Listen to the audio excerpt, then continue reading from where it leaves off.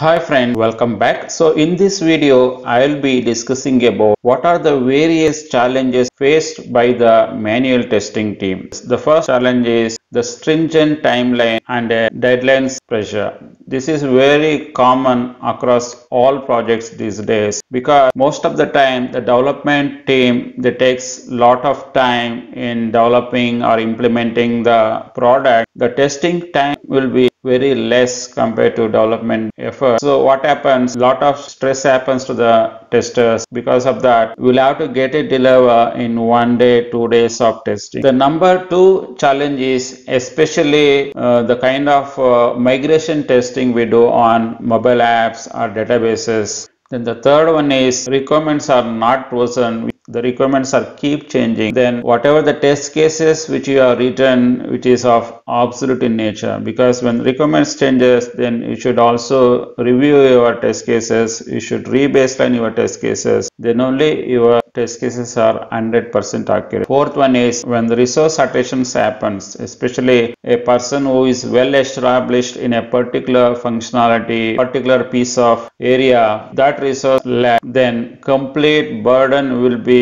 for a new resources. Along with this, there are also conflicts will happen between dev and testing. That is also create lot of challenges. Then the fifth one is especially if your product is very big and that product grows over the period. Test cases and test data also will grow over the time, and maintaining it, managing those test cases and test data will also be a very big challenge for a manual tester. Sixth one is especially defect rejection done by the development team. When they are not doing due diligently the defect rejection, when they are trying to reject most of the defect which is raised by the manual tester, then manual tester's job is they have to keep doing root cause analysis for every defect which is rejected by the development team. Then the seventh one is defect reproduction issue. Before we log a defect, we'll have to ensure that that defect will have to be tested across different combinations of operating system, browsers, databases, and so on. Most of our time goes in reproducing the issues. The eighth is the infrastructure issue, because sometimes what happens, the lack of infrastructure availability, lack of devices, lack of bandwidth, lack of simulating the similar environment that of the production like environment. Ninth one is the installation or configuration issue, which we normally face whenever we are trying to install